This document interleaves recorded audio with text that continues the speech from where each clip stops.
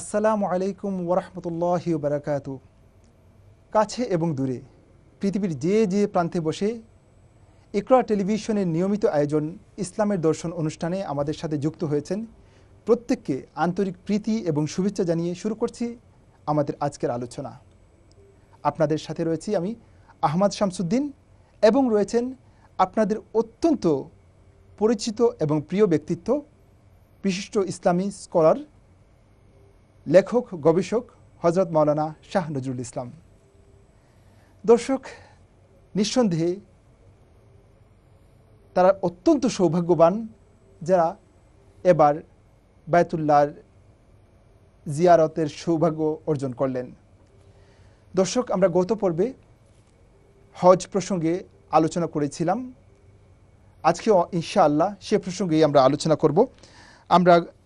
আমরা গত পর্বে আমরা হুজ্জাজে কেরামরা কীভাবে প্রস্তুতি নেবেন এবং কিভাবে ইহরাম বাঁধবেন এবং কিভাবে মিকাত অতিক্রম করবেন সেই বিষয়গুলো পর্যন্ত আমরা আলোচনা করেছিলাম এবং আমরা সেই থেকেই আমরা শুরু করতে চাই। এবং আপনি গত পর্বতে ওমরার প্রসঙ্গে ছিলেন এবং আপনি বলছিলেন যে শায়রুল্লাহ, সেখানে আল্লাহর নিদর্শনাবলী রয়েছে এবং সে প্রসঙ্গে আলোচনা ছিলেন।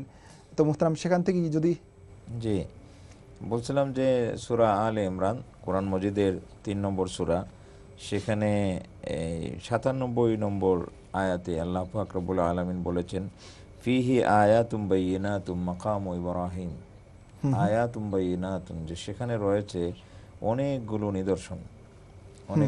নিদর্শন রয়েছে। সেই নিদর্শনাবলীর কথা আমরা বলছিলাম যে সেখানে জমজম কূপ রয়েছে, এটা আল্লাহ তাআলার একটি কুদরতি নিশানা এবং এর সাথে জড়িয়ে আছে অনেক আমাদের জন্য শিক্ষণীয় ইতিহাস।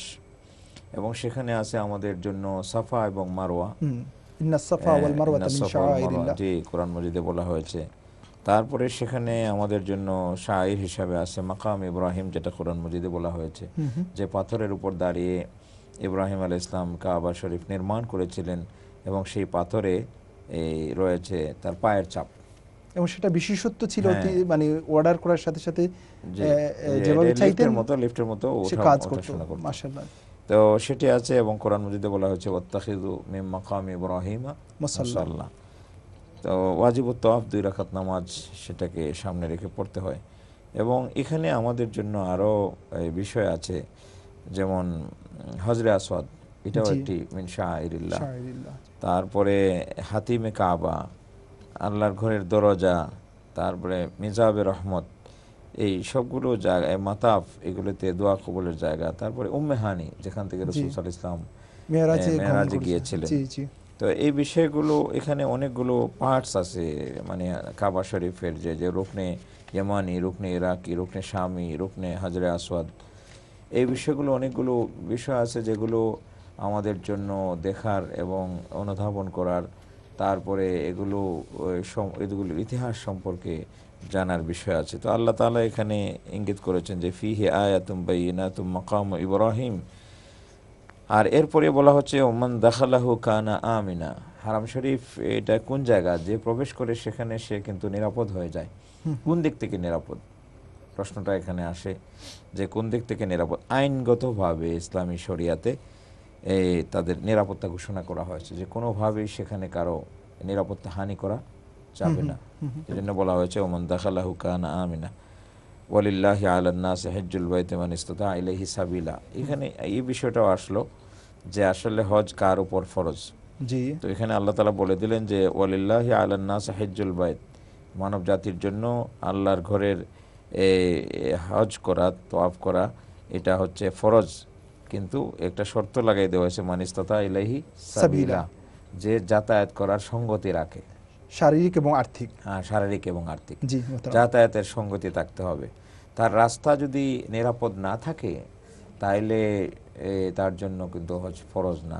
নিরাপদ রাস্তা যদি না থাকে, রাস্তায় যদি যাতায়াত পথটাও নিরাপদ হতে হবে, অর্থাৎ জীবনের শারীরিক সক্ষমতার বিষয়টিও আছে। আর হচ্ছে আর্থিকভাবে সে বাড়ি থেকে যাবে, হজ করে আসা পর্যন্ত তার নিজের যেন কারো কাছে হাত পাততে না হয় এবং তার পরিবারের যেন হাত পাততে না হয়। ফিরে আসা পর্যন্ত তার পরিবার যেন সচ্ছলভাবে চলতে পারে এবং সেও যেন এই সচ্ছলতার সাথে হজ সম্পাদন করে ফিরে আসতে পারে। এই যোগ্যতা যার আছে। আমরা অনেকে মনে করি যে জাকাত যেমন মালে নেসাবের মালিক হলে তার উপরে জাকাত ফরজ, এমনি মনে হয় মালে নেসাবের মালিক হলে তার উপরে হজ ফরজ। না, এটা না। হজ ফরজ হওয়ার জন্য মালে নেসাবের মালিক হওয়া শর্ত না। অনেক সময় আছে আমাদের দেশে মালে নেসাবের মালিক হলেও তার উপর হজ ফরজ হবে না। যেমন মনে করেন 52.5 তোলা রূপার বাজার দর, আমি যদি 50-55 হাজার টাকা বর্তমান বাজার দরে ধরি, তাহলে আমার আপনার উপরে হজ ফরজ হবে না। মালে নেসাবের মালিক হলাম, বাট আমার আপনার উপরে হজ ফরজ হবে না। কারণ বাংলাদেশ থেকে এখন হজ করতে 3-3.5 লাখ টাকা, 4 লক্ষ টাকা খরচ হয়। সুতরাং এই জিনিস আমাদের মন থেকে দূর করতে হবে। যারা মনে করেছেন যে এই মালে নেসাবের মালিক হলে হজ ফরজ হবে না, সেটা না। বাস্তবতা হলো যে এই মক্কাতে যাতায়াতের সক্ষমতা, আর্থিক সামর্থ্য থাকতে হবে এবং সেই সময়কাল পর্যন্ত তার পরিবার যেন সচ্ছলভাবে চলতে পারে তার বিষয়টা থাকতে হবে। আবার অনেক সময় আছে কি যে মালে নেসাবের মালিক না হলেও তার উপরে হজ ফরজ হইতে পারে। যেমন কাছাকাছি যারা আছে তারা হেঁটে এসে হজ করতে পারে, তাদের জন্য কিন্তু সেখানে যাকাত ফরজ না হলে হজ ফরজ, এটার বিষয়। নাসাবের মালিক হইলো কি হইলো না, মূল বিষয় কিন্তু এটা না। হজের ক্ষেত্রে শর্তটা হচ্ছে সে বায়তুল্লাহ পর্যন্ত পৌঁছার সামর্থ্যটা, পৌঁছা এবং ফিরে আসা, পর্যন্ত তার পরিবার যেন এই সচ্ছল প্রয়োজনীয় মানে সচ্ছলতার সাথে চলতে পারে, সেটি হচ্ছে বিষয়। এখানে মুহতারাম আরেকটা ব্যাপার হাদিস শরীফে এসেছে যে ওয়াতাজাওয়াদু ফাইন্না খায়রা জাদিত তাকওয়া। তাজাওয়াদু যে হজে যাওয়ার ব্যাপারে পাতীয়গত প্রস্তুতিরও ব্যাপার একটা বলা হচ্ছে, সেটা সেই ক্ষেত্রে তাকওয়া অবলম্বন কি বলা হয়েছে, খায়রুজ জাদ, সর্বশ্রেষ্ঠ হয়েছে তাকওয়া অবলম্বন করবে সর্বক্ষেত্রে। অর্থাৎ সে যাতায়াতের ক্ষেত্রে যে পয়সা দিয়ে যাতায়াত করবে সেখানে যেন হালাল থাকে এবং কোনো ক্ষেত্রে যেন সে হারামের মুরতাকিব না হয় এবং কোনো ক্ষেত্রে যেন সে কাউকে কষ্ট না দেয়। যেভাবে মনে করেন হজের জন্য তার আর্থিকভাবে সামর্থ্য থাকলো, সে হজ ফরজ হয়ে গেল, সেইভাবে তার প্রয়োজন যে তার প্রয়োজনীয় আসবাবপত্র এবং প্রয়োজনীয় জাদ এবং যেগুলো আছে, যেগুলো তার নিত্য প্রয়োজনীয় জিনিসগুলো, সেগুলোর প্রস্তুতিও সে নিয়ে যাবে। যেমন সেখানে অবস্থান করার জন্য যে প্রয়োজনীয় খরচ এবং সেগুলোর প্রস্তুতি নিয়ে যাবে, এটা অন্যতম গুরুত্বপূর্ণ বিষয়। জি মুহতারাম। সেখানে আবার আল্লাহ তাআলা শেষে এই আয়াতে যেটা বলছেন যে ফামান ওমান কাফারা ফাইন্নাল্লাহা গানিয়্যুন আনিল আলামিন, যে কেউ যদি এটাকে অস্বীকার করে এবং কুফরি করে তাহলে আল্লাহ তাআলা কারো কাছে মুহতাজ না, তিনি সমগ্র বিশ্ব জগৎ থেকেই তিনি কি বেনিয়াজ, তারও কারো প্রয়োজন নাই। এমন না যে দুনিয়ার সমস্ত মানুষ হজ করলে আল্লাহ তাআলার কিছু উন্নতি হবে, এরকম কিছু না। কোন ইবাদতই তো সেটা যে আমরা যা করি সেটার জন্য তো আল্লাহ মুখাপেক্ষী না। আমরা যে হজ করব সেটা আমাদের কল্যাণের জন্যই করব, আমাদের কল্যাণের জন্যই করব, আমরা আল্লাহ তাআলার নৈকট্য লাভের জন্য করব, তার সন্তুষ্টি হাসিলের জন্য করব। এবং হজের আরেকটি গুরুত্বপূর্ণ বিষয় যেটা ঘটে সেটি হচ্ছে, আমরা দেখেন ব্যক্তিগত ইবাদত করি, আবার এই পাঞ্জেগানা নামাজে আমরা এই মসজিদে সমবেত হই, আবার জুমার নামাজে একটু বড় আকারে জমায়েত হয়, সেখানে সমবেত হই, আবার ঈদের নামাজে আমাদের আরও একটি বড় উপস্থিতি ঘটে এবং সেখানে আমরা আরও সমাজের সাথে আমরা সম্পৃক্ত হই। আর হজে আমরা আন্তর্জাতিকভাবে সমস্ত ভাষাভাষী মানুষ এবং সমস্ত ভৌগোলিক সীমানা থেকে মানুষ সেখানে আসে, সমস্ত বর্ণের মানুষ সেখানে আসে এবং সকলে মিলে একত্রিত হয় আরাফার মাঠে। বিশ্ব সম্মেলন, এটা বিশ্ব সম্মেলন এবং আন্তর্জাতিক সম্মেলন। এবং সেখানে ইমাম সাহেব যে এই খুতবাটি দান করেন, এটা একটি আন্তর্জাতিক একটি খুতবা তিনি দান করেন, বিশ্বমণ্ডলীকে সামনে রেখে তিনি একটি খুতবা দান করেন। মুহতারাম, এই জিনিসটা বিভিন্ন ইসলামী গবেষকবৃন্দ এবং ইসলামে বিভিন্ন স্কলারবৃন্দ যে কথাগুলো বলেছে, যে এই যে মানুষের বিভিন্ন প্রান্ত থেকে মানুষের যে একটা কেন্দ্রের সম্মেলন হওয়া, এটা বলেছেন যে মানুষ স্বভাবজাত, একটা মানুষের সহজাত একটা বৈশিষ্ট্য হচ্ছে যে সে একটা কেন্দ্রপ্রীতি আছে তার মধ্যে। সে সারাদিন বিভিন্ন জায়গায় ঘুরে ফিরুক, বিভিন্ন জায়গায় চলাফেরা করুক, দিন শেষে তার একটা মানে এটা তার মানসিক চাহিদা থাকে যে সে নিড়ে ফিরবে। এটা মনস্তাত্ত্বিক ব্যাপার। আমাদের মনোবিজ্ঞান বলেছে যে 6 বছর হলেই মানব শিশুর মাঝে দলবদ্ধভাবে চলাফেরা এবং খেলাধুলার একটি প্রবণতা জাগ্রত হয় এবং এটি মৃত্যুর আগ পর্যন্ত মানুষের মধ্যে থাকে। তো দলবদ্ধভাবে সংগঠিতভাবে কাজ করার, একত্রিত হওয়ার যে প্রবণতা, সেটা আন্তর্জাতিকভাবে সমগ্র পৃথিবীর মানুষ সেখানে একত্রিত হচ্ছে এবং সবার মুখ থেকে উচ্চারিত হচ্ছে লব্বাইক আল্লাহুম্মা লব্বাইক, লব্বাইক লা শারীকা লাকা লব্বাইক, ইন্নাল হামদা ওয়ান নি'মাতা লাকা ওয়াল মুলক লা শারীকা লাক। তো এই যে এই তাওহীদের বার্তা এবং আল্লাহ তাআলার প্রশংসার কথা সেখানে বলা হচ্ছে এবং আল্লাহর দরবারে হাজিরা দিচ্ছে বারবার, লব্বাইক আল্লাহুম্মা লব্বাইক, হে আল্লাহ আমি হাজির, সেই ঘোষণা দিচ্ছে। এর মধ্য দিয়ে আল্লাহ তাআলার নৈকট্যের চেতনা যেমন জাগ্রত হয়, তেমনি ভাবে একটি বৈশ্বিক যে এই মানসিক চিন্তা, ইউনিটি, সেই ঐক্যের বিষয়টাও কিন্তু জাগ্রত হয় এবং সেখান থেকে মানুষ একটা বার্তা নিয়ে আসে এবং দুনিয়ার সকল মানে তাওহীদের অনুসারীরা একই দেহ, একই বডি, একই উম্মাহ, সেটার একটা প্রতিফলন ঘটে এই সম্মেলনের মধ্য দিয়ে। এবং এখানে একটা প্রশ্ন আসতে পারে, সেটা হলো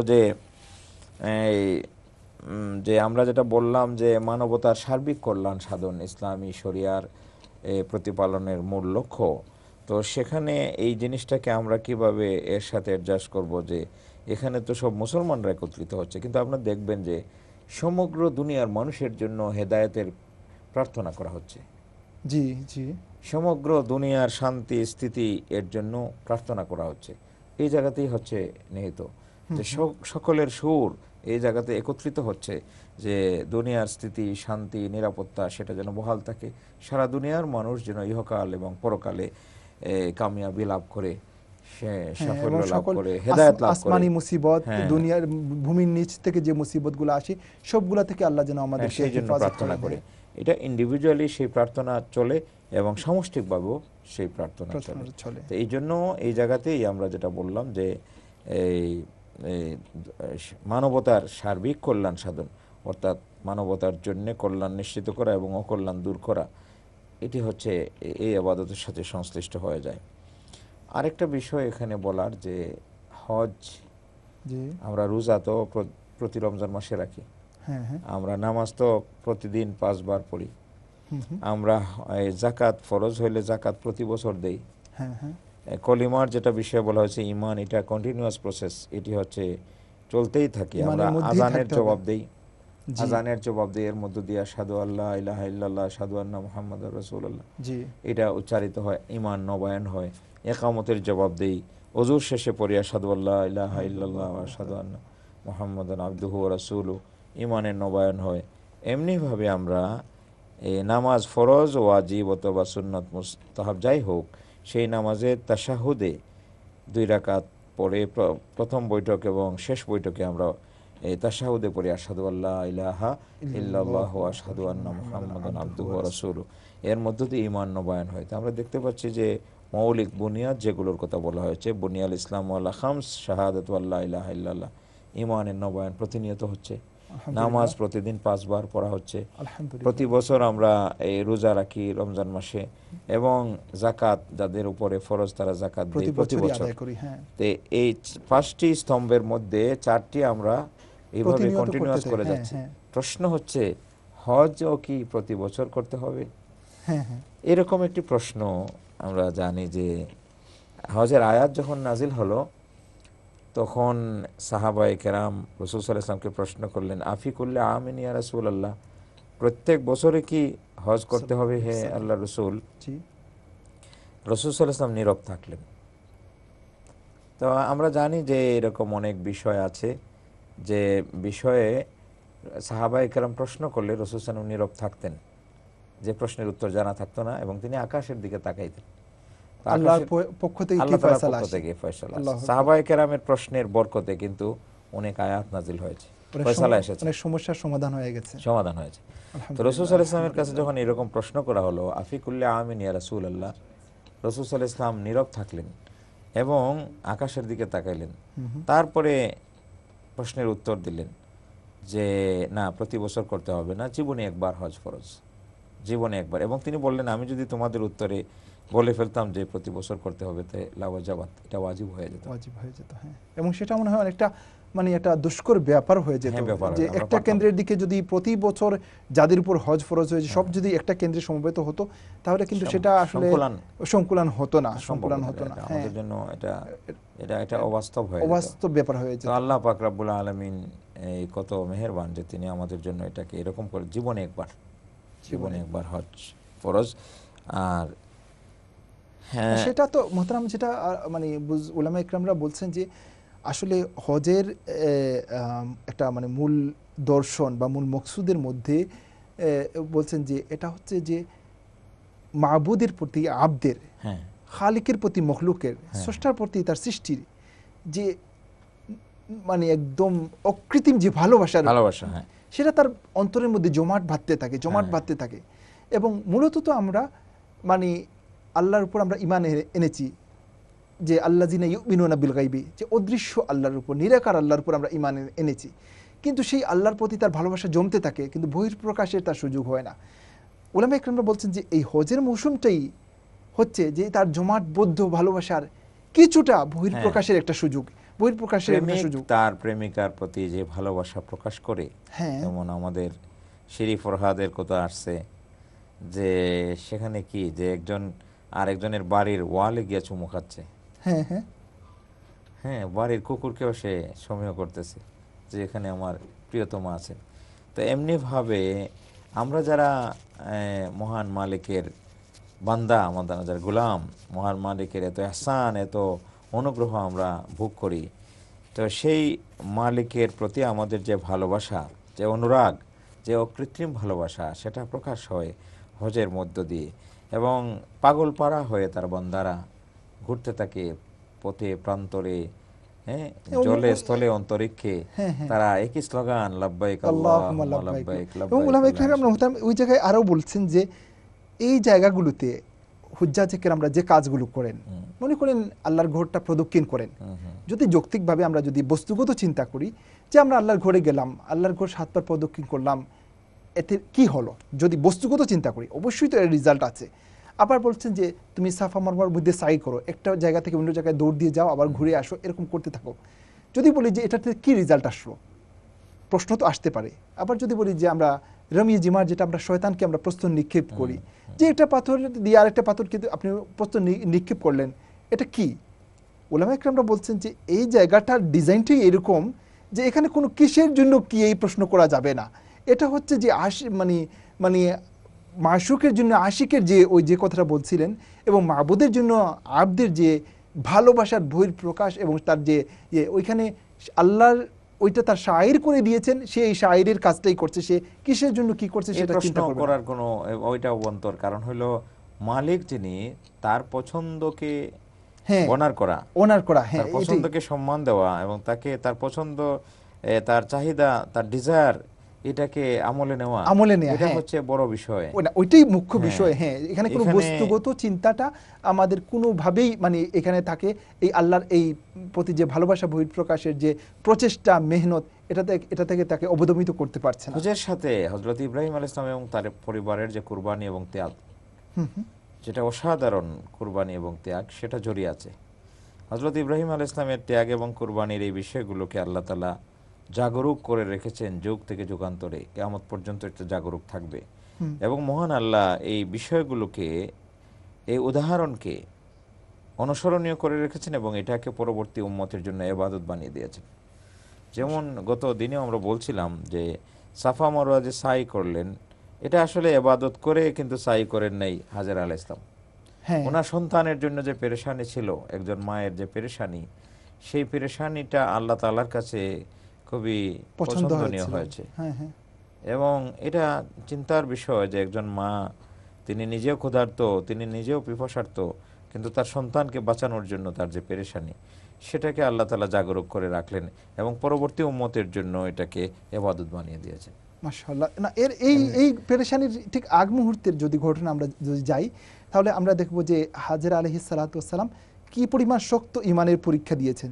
যখন একদম কোনো জনমানবহীন, একদম বসবাস অযোগ্য একটা প্রান্তর, যেখানে না খাওয়া দাওয়ার ব্যবস্থা আছে, যেখানে না পানির ব্যবস্থা আছে, না জীবন ধারণের কোনো অ্যারেঞ্জমেন্টটা নাই, সেই জায়গাটিতে ইব্রাহিম আলাইহিস সালাম হাজেরাকে যখন রেখে আসছেন আলাইহিস সালাম, তখন কি করলেন, জিজ্ঞেস করলেন যে কেন আমাদেরকে এখানে ফিরে রেখে যাচ্ছেন। তখন ইব্রাহিম আলাইহিস সালাম যে নিশ্চুপ, যে কিছু বলার মতো তার এই মানে অবস্থা নাই। আবেগের বিষয়। এটা আমরা চিন্তা করতে পারি যে এই আমার স্ত্রী এবং সন্তান, দুগ্ধপোষ্য সন্তান, তাকে মরুভূমিতে আমি রেখে যাচ্ছি, যেখানে কোনো আশ্রয় নাই, কোনো খাবার নাই, কোনো পানীয় নাই, আল্লাহর হুকুমে। তো সেটা আসলে কথা বলার মতো পরিস্থিতি আমার থাকবে কিনা, সাউন্ড করার মতো পরিস্থিতি অবস্থা ছিল না। এই জায়গায় কিন্তু হাজেরা আলাইহিস সালাম কি করলেন, যে শেষ পর্যন্ত বললেন যে এটা কি জানতে চাইলেন যে আল্লাহর হুকুমে কিনা। যদি আল্লাহর হুকুমে হয় তাহলে আর কোনো বাক্য বের করলেন না, সেখানেই তিনি ইস্তেকামত করলেন যে ঠিক আছে, তাইলে যেই আল্লাহ আমাকে নির্দেশ দিয়েছেন এখানে রেখে যাওয়ার, সেই আল্লাহ আমাকে বাঁচাবেন। এই যে ঈমান এবং ঈমানের মাত্রাটা কোন পর্যায়ে ছিল। হ্যাঁ মুহতারাম, সে কথাই বলতে চাচ্ছি। একটা বিষয় আরেকটা হলো যে যখন এই ইসমাঈল আলাইহিস সালাম কৈশোরে পদার্পণ করলেন, জি জি, তখন ইব্রাহিম আলাইহিস সালামের উপর আরেকটা পরীক্ষা আসলো যে তার সন্তানকে কুরবানি করতে হবে। কি কঠিন পরীক্ষা, কি কঠিন পরীক্ষা। এবং সন্তানকে তিনি সাজিয়ে নিয়ে গেলেন। মাকে তো সেটা বলা হয় নাই, কিন্তু শয়তান এই মানুষের রূপ ধরে তাকে বলতেছিল তোমাকে জবাই করার জন্য নেওয়া হচ্ছে। তো ইসমাঈল আলাইহিস সালাম কি করতেছিলেন, সেখানে পাথর মারতেছিলেন। এই যে পাথর মারা, সেটাই এই যে আপনি দেখেন ইব্রাহিম আলাইহিস সালামের পরিবারের এই সদস্যদের এই জিনিসগুলোকে আল্লাহ তাআলা কিভাবে ইবাদত বানাইছেন। যে এই যে শয়তানকে পাথর মারছেন, সেটা কিয়ামত পর্যন্ত এখন হজের অংশ হয়ে গেছে, যে শয়তানকে কঙ্কর মারা, পাথর মারা। এটা সিম্বলিক হইলেও কিন্তু বাস্তবে এর মাধ্যমে শয়তান কিন্তু অনেক কষ্ট পায়। হ্যাঁ, হাদিসে এসছে যে আরাফার দিনে এবং ওই সময়গুলোতে শয়তান যতটা অপদস্থ হয়, যতটা লাঞ্ছিত হয় এবং যতটা সে মানে বিপন্ন হয়, অন্য বছরের কোনো দিনে অতটা সে অপদস্থ হয় না। আমরা দেখি যে এখানে যে ইসমাঈল আলাইহিস সালামের যে শয়তানের প্রতি তার যে রাগ, তার যে ক্ষোভের বহিঃপ্রকাশ, সেই বিষয়টাকে জাগরুক করে রাখা হয়েছে এবং সেটাকে ইবাদত বানিয়ে দেওয়া হয়েছে। এখন হজের অংশ হচ্ছে, এটা ওয়াজিব।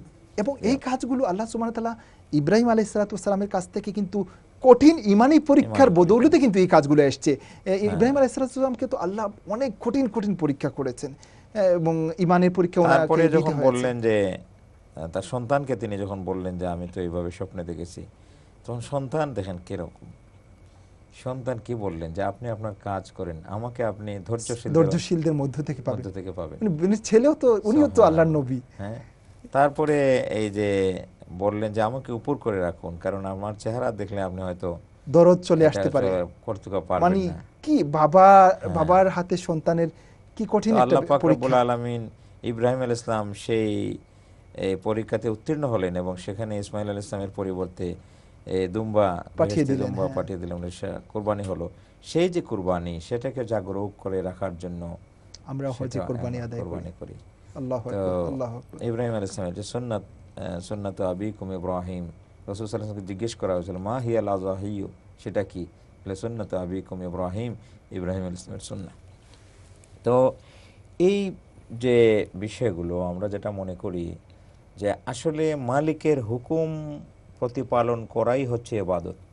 আপনি দেখেন আজান হইলে নামাজ পড়া, মাগরিবের নামাজে বিলম্ব না করা, তাখির না করা, এটা হচ্ছে। কিন্তু এখানে বলা হচ্ছে আরাফার মাঠে যে মাগরিবের আজান হয়ে গেলে নামাজ না পড়াই ইবাদত। এখানে মুহতারাম, আমরা ওই আলোচনায় আবার আসবো। আমরা ছোট্ট একটি বিরতি নিতে হচ্ছে। প্রিয় দর্শক, আমরা হজ প্রসঙ্গে অত্যন্ত চমকপ্রদ আলোচনায় ছিলাম। আমাদের মুহতারাম অত্যন্ত চমকপ্রদ তথ্য দিচ্ছিলেন। আমরা অল্প কিছুক্ষণের মধ্যেই ফিরছি, আপনারা আমাদের সঙ্গেই থাকুন।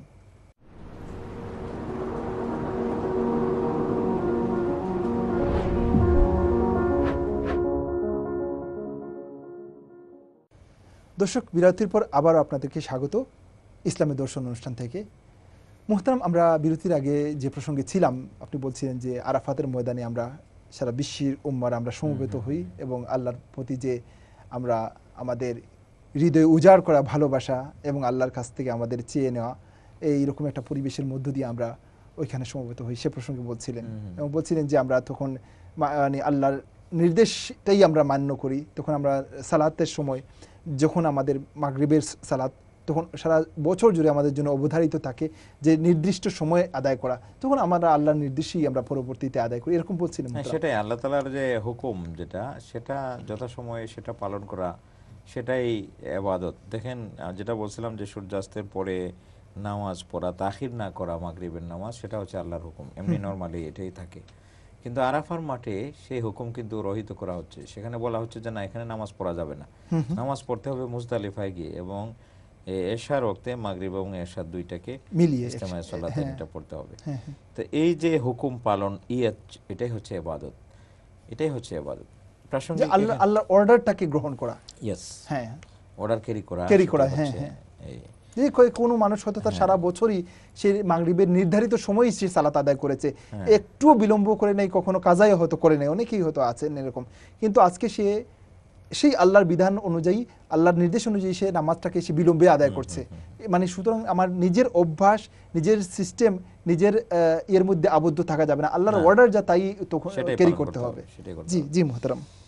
তো এখানে প্রাসঙ্গিক একটা হাদিস বলে ফেলি যে আন আবি হুরায়রা রাদিয়াল্লাহু তাআলা আনহু আন্না রাসূলুল্লাহ সাল্লাল্লাহু আলাইহি ওয়াসাল্লাম সুইলা, জি, হযরত আবু হুরায়রা রাদিয়াল্লাহু তাআলাকে বর্ণিত, তিনি বলেন যে রাসূল সাল্লাল্লাহু আলাইহি ওয়াসাল্লামকে প্রশ্ন করা হলো আইয়ুল আমলে আফজাল, যে সবচেয়ে সেরা আমল কোনটি, সবচেয়ে উত্তম আমল কোনটি? রাসূল সাল্লাল্লাহু আলাইহি ওয়াসাল্লাম বললেন ফাকাল ইন্নাম ঈমান বিল্লাহ ওয়া রাসূলি, ঈমান বিল্লাহ ওয়া রাসূলি, যে আল্লাহর উপর ঈমান এবং রাসূল সাল্লাল্লাহু আলাইহি ওয়াসাল্লামের উপর ঈমান হচ্ছে সবচেয়ে শ্রেষ্ঠ আমল। হ্যাঁ।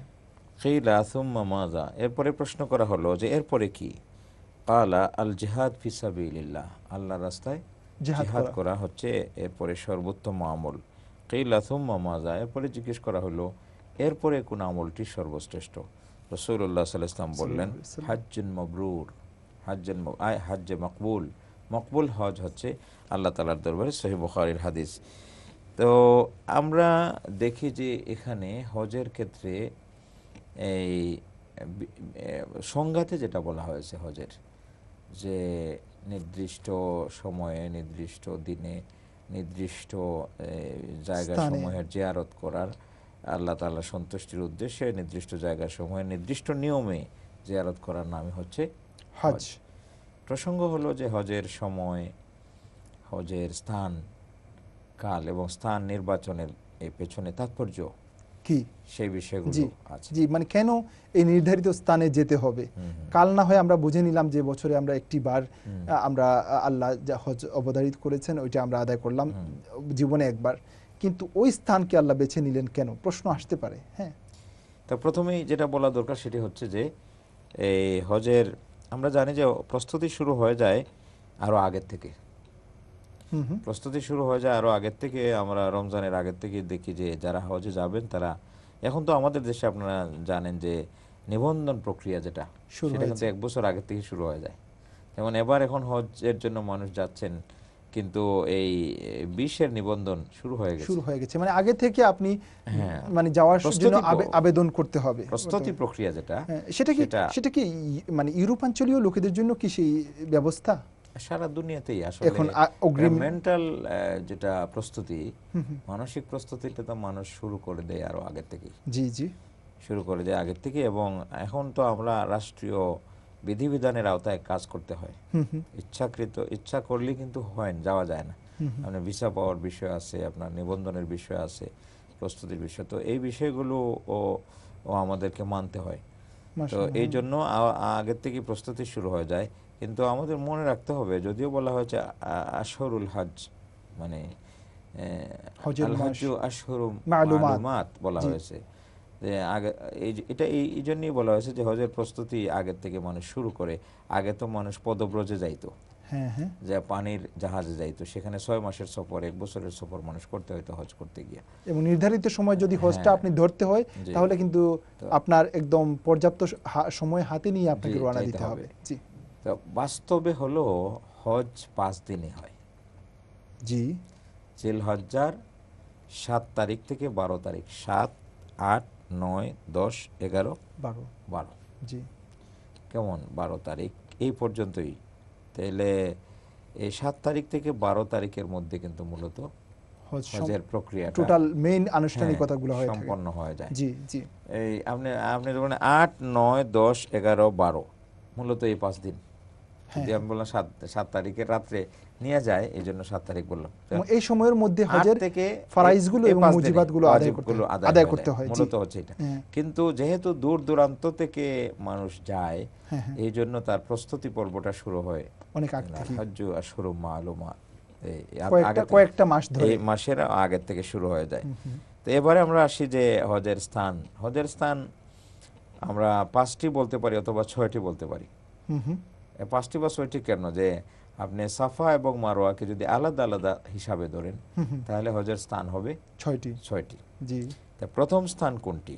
প্রথম স্থান হচ্ছে যে আপনি যখন মক্কাতে গেলেন, তো সেখানে আপনাকে এখন হোটেল থেকে এহরাম বেঁধে, হোটেল থেকে এহরাম বাঁধতে হবে। এহরাম বেঁধে আপনাকে নিয়ে যাবে মিনাতে। এহরামটা আপনি হোটেল থেকে তো বাঁধলেন বা হারাম শরীফ থেকে? তো না, হোটেল থেকেই বাঁধবেন, কারণ আপনি যখন এই উমরার এহরাম বাঁধছেন দেশ থেকে চলে গেছেন, মিকাত পার হওয়ার আগে। মক্কা থেকে যদি আপনি মদিনায় আসেন, তাহলে মদিনা থেকে যদি মক্কায় আসেন, তাহলে মদিনা থেকে এহরাম বাঁধছেন। আর হজের যে এহরামটা আপনি মক্কায় অবস্থানকালীন, তো হজের এহরাম বাঁধবেন আপনি আপনার হোটেলেই আগের মতো গোসল টোসল করে, এহরামের যে নিয়ম আছে সেইভাবে আপনি এহরাম বাঁধলেন। এহরাম বেঁধে আপনি মানে মক্কা নগরী যে কোনো জায়গা থেকে আপনি বাঁধতে পারেন, এহরাম বাঁধতে। তো এহরাম নেওয়ার পরে আপনাকে নিয়ে যাবে যে হজের প্রথম স্থান যেটা, সেটা হচ্ছে মিনাতে নিয়ে যাবে। মিনাতে সেখানে অবস্থান করা এবং সেখানে 5 ওয়াক্ত নামাজ, অর্থাৎ 8 তারিখ জোহর, আপনাকে 8 তারিখ এই সূর্যোদয়ের পরে নিয়ে যাওয়া কথা। তো সেখানে জোহর, আসর, মাগরিব, এশা এবং 9 তারিখ ফজর, 9 তারিখ ফজর, এই 5 ওয়াক্ত নামাজ রাসূল সাল্লাল্লাহু আলাইহি ওয়াসাল্লাম মিনাতে পড়ছেন। তাইলে এই হুজ্জাজদের একটা অবস্থান হলো প্রথমেই কোথায়? মিনাতে অবস্থান নেয়া, মিনাতে অবস্থান। সেখানে এটা হতে পারে যে আপনাকে এই এখন যে ব্যবস্থাপনার কারণে আপনাকে 7 তারিখ রাতে নিয়ে যাচ্ছে, আবার 8 তারিখ রাতেই কোথায় নিয়ে যাচ্ছে? আরাফাতে নিয়ে যাচ্ছে। তো সেই ক্ষেত্রে ওই যে বললাম যে জোহর, আসর, মাগরিব, এশা এবং ফজর, এই তরতিব ঠিক নাও থাকতে পারে। 5 ওয়াক্ত হইল, কিন্তু এই তরতিব ঠিক নাও থাকতে পারে এই ব্যবস্থাপনাগত কারণে। আচ্ছা, এরপরে এই 9 তারিখ সূর্যোদয়ের পরে, ফজরের নামাজের পরে নিয়ে যাওয়ার কথা হচ্ছে কোথায়? আরাফার মাঠে। তাহলে দ্বিতীয় স্থান হচ্ছে আরাফা। আরাফার মাঠ হচ্ছে হজের দ্বিতীয় স্থান। এটা 8 তারিখ রাতে নিক অথবা 9 তারিখ সকালে নিক, সেটা আরাফার মাঠে। আরাফার মাঠে অবস্থান করাটা হচ্ছে ফরজ। ইহরাম বাঁধা একটা ফরজ, আরাফার মাঠে অবস্থান করা আরেকটা ফরজ। রাসূল সাল্লাল্লাহু আলাইহি ওয়াসাল্লামকে জিজ্ঞাসা করেছিল হজ প্রসঙ্গে, তিনি বলেছেন আল হাজ্জু আল আরাফা, এবং আরাফায় অবস্থান করাটাই হজের একদম উকুফে আরাফা, এটাই হজের মানে প্রধান ফরজ। তো সেখানে আমাদের হুজ্জাজানে কেরাম যারা যাচ্ছেন, তাদের প্রতি আমাদের এই অনুরোধ হবে যে তারা যেন যার যার টেন্টে অবস্থান করেন, যার যার তাঁবুতে। লক্ষ লক্ষ মানুষ, তো সেখানে আপনি যদি বের হয়ে যান তামসা দেখার জন্য, এটা তামসা দেখার জায়গা না। অনেকে ওই যে দেখার জন্য, এরকম দেখা দেখির সময় না। এবং এই দিনে তো আল্লাহ মানে লক্ষ লক্ষ মানুষকে ক্ষমা ঘোষণা করেন। ক্ষমা ঘোষণা করেন। সুতরাং আরাফার মাঠে যাওয়ার পরে সেখানে গোসল করা, এটা একটি সুন্নত। গোসল করা, তারপরে সেখানে আপনি নামাজ পড়বেন, তিলাওয়াত করবেন, ইস্তিগফার করবেন, দাঁড়াইয়া দোয়া করবেন এবং দীর্ঘ সময় আপনি মুনাজাত করবেন। এবং এটা দোয়া কবুল হওয়ার জায়গা, আল্লাহ দোয়া কবুল হওয়ার জায়গা, এবং সেখানে আল্লাহ তাআলার কাছ থেকে ক্ষমা, মুক্তি, মাফ পাওয়ার জায়গা। এই জন্য দীর্ঘ সময় সেখানে ইবাদত বন্দেগীতে থাকা, এবং জোহরের নামাজ, আসরের নামাজ সময় মতো, জোহরের সময় জোহর, আসরের সময় আসর, সময় মতো যার যার তাঁবুতে পড়ে ফেলা। উলামায়ে কেরাম সাথে থাকেন, তাদের এই পরামর্শ নেওয়া এবং তাদের সাথে এটা পড়ে ফেলা। আরাফার মাঠে জামাতবদ্ধ হয়ে পড়বে নাকি? জামাতবদ্ধভাবে। আরাফার মাঠে যাওয়ার পরে আপনি জানেন যে বিভিন্ন স্কুল অফ থট আছে আমাদের, 4 মাযহাবে আরবা আছে, এর বাহিরেও মতামত আছে। সেগুলো নিয়ে আমি সাধারণ মানুষ যারা, তাদের খেদমতে অনুরোধ জানাতে চাই যে সেখানে গিয়ে এইসব বিষয় নিয়ে আপনারা কোনো বিতর্কে লিপ্ত হবেন না। বিতর্ক লিপ্ত হওয়া, তর্ক বিতর্ক করা বরং ওই জায়গাতে গুনার কাজ হবে। আপনারা আপনাদের বুঝতে হবে যে আমিও একটা স্কুল অফ থটের অনুসারী, সেটাও হাদিস মোতাবেক। কারণ সেখানে গিয়ে আপনি মুসাফির না মুকিম সেটা বিতর্ক করে আপনি বাইর করতে পারবেন না। এটা সাহাবায়ে কেরামের সময় কাল থেকে এই বিতর্ক চলে আসতেছে। সুতরাং হ্যাঁ, আপনি মক্কায় যদি মুকিম হন সেখানে মুকিম, মক্কায় মুসাফির হলে সেখানে মুসাফির। তো এটা আমি এটা বলতেছি যার জন্য যে এখানে অনেকগুলো মতামত আছে, সেগুলোকে সমন্বয় করে সাধারণ মানুষ হিসাবে আমাদের সেটা করা মুশকিল। এজন্য আপনি যে স্কুল অফ থটে আপনি বিশ্বাসী সেই বিষয়ে আপনি সেখানে করবেন। এবং আমাদের পরামর্শ হচ্ছে যার যার টেন্টে আপনি থাকবেন এবং সেখানে যে আলিম ওলামা আছে তাদের সাথে মিলে আপনারা সময় মতো জোহরের নামাজ, সময় মতো আসরের নামাজ আদায় করবেন। এবং এই বিষয়গুলো নিয়ে যে সমস্ত বিষয়ে ইখতিলাফ আছে, মত পার্থক্য আছে, এই বিষয়গুলো নিয়ে ঝগড়াঝাটি বিবাদ করা এটা কোনোভাবেই ঠিক না। এই বিষয়গুলো আলিম ওলামাদের উপর ছেড়ে দেওয়া ভালো। আমি গেছি সেখানে ইবাদত করার জন্য, আমার দায়িত্ব হচ্ছে সেখানে আল্লাহ বিল্লাহ করা এবং জিকির আজকার করা, তিলাওয়াত করা, গুনাহ খাতার জন্য মাফ চাওয়া, লম্বা দোয়া করা। সেটা বাকি কেউ যদি তার তাঁবু থেকে বের হয়ে মসজিদে নামিরাতে চলে যায় তাহলে সেখানে জোহর এবং আসর একত্রে পড়া হয়, জোহর এবং আসর একসাথে পড়া হয়, জোহর এরপরে আসর পড়া হয়। তো সেটা সেই জামাতকে অনুসরণ করবেন, এটাই করবেন। তবে খেয়াল রাখতে হবে মসজিদের নামেরার একটা অংশ আরাফার বাহিরে, আরাফার মাঠের বাহিরে পড়ে গেছে। আপনি যদি সেই বাহিরে অবস্থান করেন তাহলে আপনার ওকুফে আরাফা হবে না। সেটা যদি ওকুফে আরাফা মোহতারাম যদি কেউ মানে ওকুফে আরাফার নির্ধারিত সময়ের মধ্যে যদি পুরো সময়টা যদি ওকুফে আরাফা করেন, মানে সেখানে অবস্থান না করে, তাহলে কি ওকুফে আরাফা আদায় হবে না? এটা হবে, এটা হবে। তো বিষয় হলো যে পুরো সময়টাই যদি সে ওই বাইরে থেকে যায় তাহলে কিন্তু এটা হবে না। অল্প কিছুক্ষণের জন্য যদি ওকুফে আরাফা না ঘটে, আরাফাতে অবস্থান না করেন, তাহলে হজই আদায় হবে না।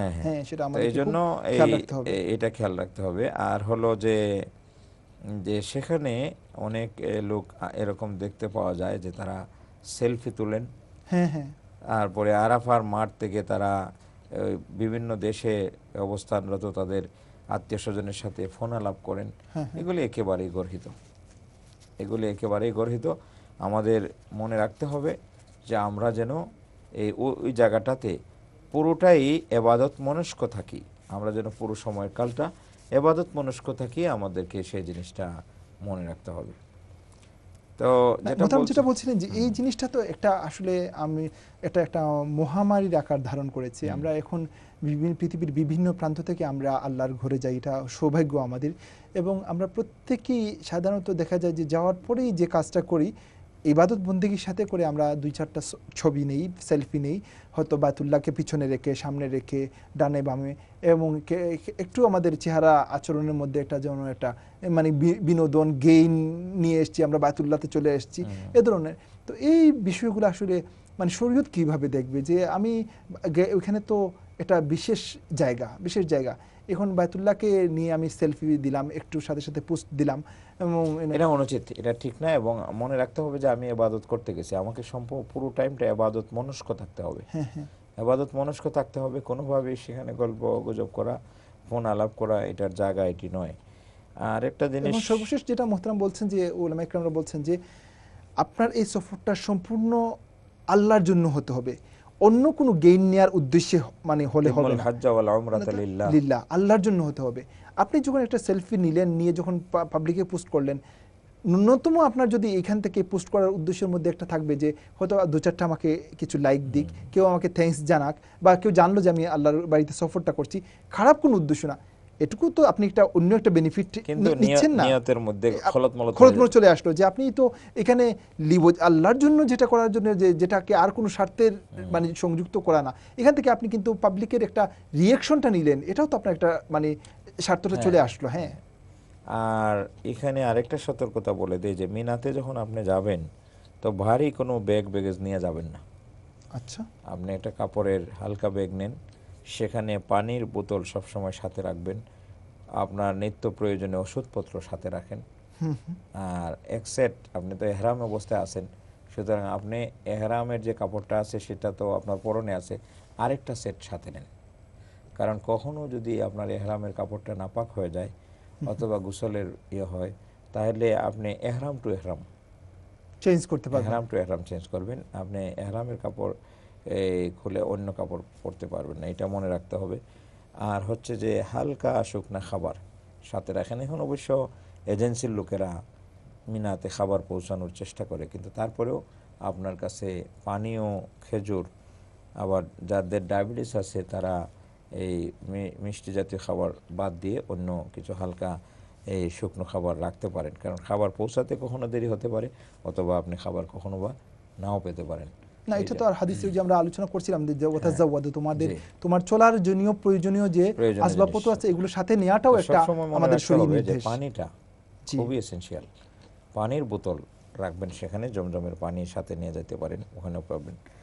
আর আরাফার মাঠে আপনি যখন যাবেন তখন ওই যে গোসল করলেন, আর এই সময়টাতে আপনি দেখবেন একটা সময়ে যে পেটে খিদা লেগে গেছে, সেখানে প্রচুর ট্রলি আসে খাবারের, সেখানে নিয়ে আসেন এবং প্রচুর পরিমাণে জুস, বিরিয়ানি, খাবার দাবার প্যাকেট প্রচুর দেওয়া হয়।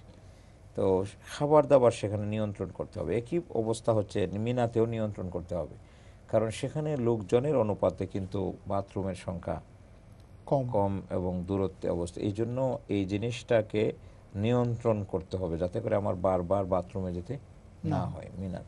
সেজন্য আহার গ্রহণের ক্ষেত্রে আমি অবশ্যই ক্যালকুলেটিভ হতে হবে। অত্যন্ত মজাদার সুস্বাদু খাবার, ফল ফ্রুট, জুস ইত্যাদি প্রচুর পরিমাণে সেখানে দেওয়া হয়। তো এগুলো পেয়ে যদি আমরা খাবার শুরু করি এবং এটা গ্রহণ করি, তাহলে কিন্তু সেখানে অনেক সমস্যা তৈরি হবে।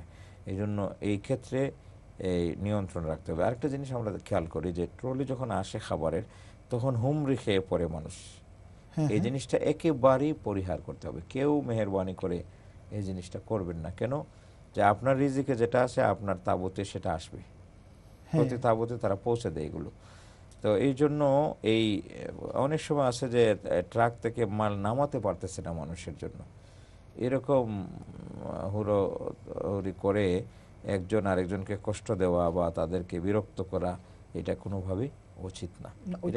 হ্যাঁ, মানে আপনার রিজেক্ট যা আছে সেটা আপনার মানে আসবেই, আপনাকে আসলে সেটা আদায় করে নিতে হবে। প্রচুর পরিমাণ খাবার পরে থাকতে দেখা যায়। তো সেই ক্ষেত্রে আমাদের যেটা এই সতর্কতার বিষয় যে আমরা খাবার দাবার গ্রহণের ক্ষেত্রে সতর্ক থাকব। মনে রাখতে হবে যে আমরা মুভমেন্টে আছি, তো সেখানে এই যত কম খাওয়া যায় আমি মনে করি আর কি, কম খাওয়া যায় এবং এমন খাবার খাওয়া যাতে করে আমার পেট খারাপ করে এবং আমাকে আমার এই যে আমি যে গুরুত্বপূর্ণ যে কাজের মধ্যে আমি ব্যস্ত আছি বদহজম যেন না হয়, সেটার মধ্যে ব্যাঘাত ঘটে গেল, তখন তো আমার হয়তো গুরুত্বপূর্ণ কাজগুলো আদায় করতে পারলাম না। এত কষ্ট করে আমরা দূর দেশ থেকে আমরা সফর করে অবশ্যই আমাদের সতর্কতা। তারপরে যেটা জায়গা হচ্ছে এই ৩ নম্বরে, সেটা হচ্ছে মুজদালিফা। হজের যে জায়গা, এবং এটা ওয়াজিব। এর মুজদালিফায় অবস্থান করাটা ওয়াজিব। মুজদালিফা এটা বলা হয়েছে যে অসুস্থ মানুষ যদি থাকে কেউ বা এরকম, তো মুজদালিফা দিয়ে হেঁটে চলে আসলেও মোটামুটি তার এই ওয়াজিবটা আদায় হয়ে যাবে। তবে এই সারা রাত্রে অবস্থান করা এটা সুন্নাহ, এবং সূর্যোদয়ের পরে রওনা দেওয়া সেটা হচ্ছে। তো মুজদালিফা মাশার হারামের এই পাশে আমরা সেখানে হজ মাগরিবের সূর্যাস্তের পরে রওনা দিব। রওনা দেওয়ার ক্ষেত্রে মনে রাখতে হবে যে এই গাড়ি, ট্রেন এগুলি তো থাকে, কিন্তু গাড়ি ট্রেনের অপেক্ষা না করে পায়ে হেঁটে যাওয়াটা কিন্তু সহজ। আচ্ছা, পায়ে হেঁটে যাওয়াটা, পায়ে হেঁটে গেলে দলবদ্ধভাবে আমার সাথে কেউ যদি অভিজ্ঞ মানুষ থাকে যিনি রাস্তা চিনেন, তাহলে তার সাথে হয়ে চলে যাওয়াটা এটা সহজ। না হলে দেখা গেল যে 40 লক্ষ মানুষ একসাথে রওনা দিছে, আমি গাড়িতে উঠে বসে থাকলাম, কয়েক ঘন্টা গাড়ি নড়াচড়া করতে পারবে না। তো গাড়ির আগে হেঁটে চলে যাওয়া যাবে, যদি আপনার শারীরিক সামর্থ্য থাকে তাহলে সেটাই করা উচিত। এবং আরেকটা বিষয় হলো যে পায়ে হেঁটে গেলে যেটা হয় যে আমার প্রস্রাব পায়খানার প্রয়োজন হলে সেটাও করতে পারতেছি, পানি টানি খাওয়ার প্রয়োজন হলে সেটা করতে পারতেছি, এগুলোর কিন্তু সুযোগ আছে। কিন্তু গাড়িতে উঠে বসে থাকলে এটা হবে না। অনেক সময় আছে যে আমরা এই ক্ষেত্রে রাগ করে এজেন্সির উপরে যে তারা কেন গাড়ি আনলো না বা এই করলো না, কিন্তু এটা আসলে সহজ হচ্ছে, ইজি প্রসেস হচ্ছে হেঁটে সেখানে চলে যাওয়া। তো মুজদালিফা বললাম যে 3 নম্বর স্থান, সেখানে গিয়ে কি করতে আমরা পরিবার, আমি স্থানগুলো আগে বলে ফেলি এক নাগারে। যে 1 নম্বরে বলছিলাম যে মিনা, 2 নম্বরে হচ্ছে আরাফার মাঠ, 3 নম্বর হচ্ছে মুজদালিফা, এবং 4 নম্বর হচ্ছে কাবা শরীফ। আমরা মুজদালিফা থেকে আবার মিনায় ফিরে আসি। জি, মিনায় ফিরে আসি এবং সেখানে এসে আমরা কয়েকটা ওয়াজিব আদায় করি। হ্যাঁ হ্যাঁ, একটা হচ্ছে যে এই কুরবানি, হ্যাঁ এরপরে আমরা মাথা হলক করি, হ্যাঁ, আর তারপরে শয়তানকে কঙ্কর মারি। রমিজি মার যেটা, হ্যাঁ, শয়তানকে কঙ্কর মারা, মাথা হলক করা এবং কোরবানি করা, 3টাই ওয়াজিব। হ্যাঁ হ্যাঁ, তো এই ওয়াজিবগুলো আদায় হয় এবং এরপরে আমরা তোয়াফে জিয়ারতে যাই। তো তোয়াফে জিয়ারতে যাওয়ার ক্ষেত্রেও এটা ফরজ। হ্যাঁ, ফরজ। হ্যাঁ, এটা এই সহজ উপায় হইল দলবদ্ধভাবে হেঁটে চলে যাওয়া, সহজ। আবার কিন্তু ফিরে আসতে হবে, মিনায় অবস্থান করা সুন্নত। হ্যাঁ, মিনায় অবস্থান করাটা সুন্নত। রাসূল সাল্লাল্লাহু আলাইহি ওয়াসাল্লাম মিনায় অবস্থান করছেন। সাল্লাল্লাহু আলাইহি ওয়াসাল্লাম। তো কাবা শরীফ হচ্ছে আমাদের চতুর্থ স্থান, এবং পঞ্চম স্থান হচ্ছে সাফা পাহাড়, এবং পঞ্চম স্থান হচ্ছে সাফা, এবং ষষ্ঠ স্থান হচ্ছে মারওয়া। হ্যাঁ, সাফা মারওয়াকে একটা ধরলে 5টা হয়। তো বলছিলাম যে হজের স্থান 5টি স্থানের সাথে জড়িয়ে আছে, সম্পৃক্ত। একটা হচ্ছে মিনা, দ্বিতীয় হচ্ছে আরাফা, 3 নম্বর হচ্ছে মুজদালিফা, 4 নম্বর হচ্ছে হারাম শরীফ বাইতুল্লাহ, 5 নম্বর হচ্ছে সাফা এবং মারওয়া। হ্যাঁ, এই 5টি স্থানের সাথে হজ জড়িয়ে আছে। আমরা চেষ্টা করব হজের, আপনারা জানেন যে এখন এই কয়েক তালা করা হয়েছে, নিচতলা, 2 তলা, 3 তলা করা হয়েছে, এই যে সাফা মারওয়া সাই জায়গাটা। হ্যাঁ, তো নবী রাসূলগণ, সাহাবায়ে কেরাম, হযরত হাজেরা তো দৌড়াদৌড়ি করছেন ওই যে নিচের দিকে। হ্যাঁ, মানে জায়গা সেটা তো মানে মরুভূমির প্রান্ত ছিল, সেটাই আমাদের করা উচিত হবে। তো আমি এখানে এই আরো একটা বিষয় উপস্থাপন করতে চাই, সেটি হচ্ছে আল কাবাতুল মুশাররফা। এটার কয়েকটি যে তার যে অঙ্গ প্রত্যঙ্গ আছে, পার্টস গুলো যে আছে, সে 1 নম্বর যেমন হচ্ছে আল হাজারুল আসওয়াদ। এটা একটি যে বললাম যে বাইনাতের অন্তর্ভুক্ত, শায়রুল্লাহর অন্তর্ভুক্ত। বেহেশতি পাথর এসেছিল, সাদা শ্বেত পাথর ছিল। সে মানুষের গুনাহ সে চুষে নেয়, এটা করতে করতে সেটা কালো হয়ে গেছে। তো সেটি লাগানো আছে হজরে আসওয়াদ কাবা শরীফের দক্ষিণ পূর্ব কর্নারে। এই জন্য এই কর্নারের নাম রাখা হয়েছে,